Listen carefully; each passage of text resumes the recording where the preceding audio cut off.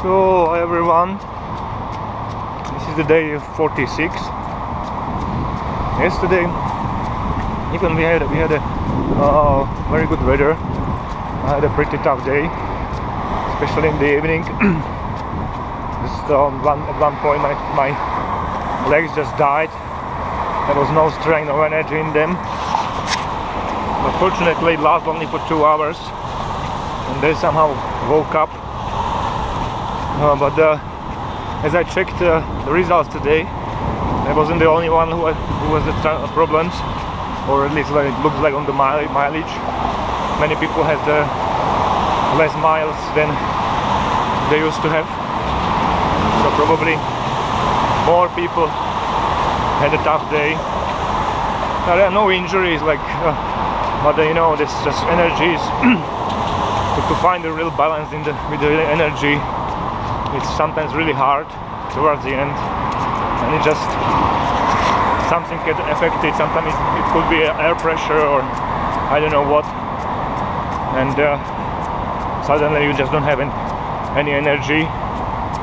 But fortunately I could still run in the evening, so I lost only a few laps. Yeah, but otherwise towards the end I felt better again. Today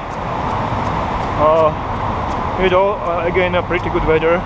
It's sunny, but it's cool. You can see that there are clouds. Yeah, and it's not humid. It's quite quite dry, so it's not bad. I feel pretty good. You'll see how it will be in the evening. Tomorrow Yuri is finishing tomorrow night, so it will be his personal best by few days. He had a very good race last year. He had a pretty tough race, but it was his first. But the weather was completely different. He had a lot of problems with the heat. He suffered a lot.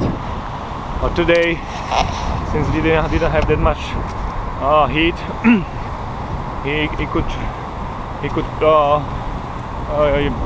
run much more consistently. He didn't have so many bad days. He actually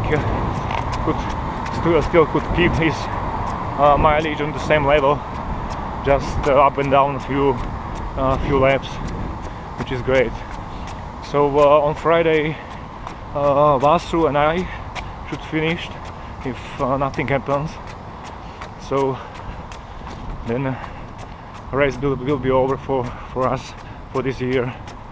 But still, there are 2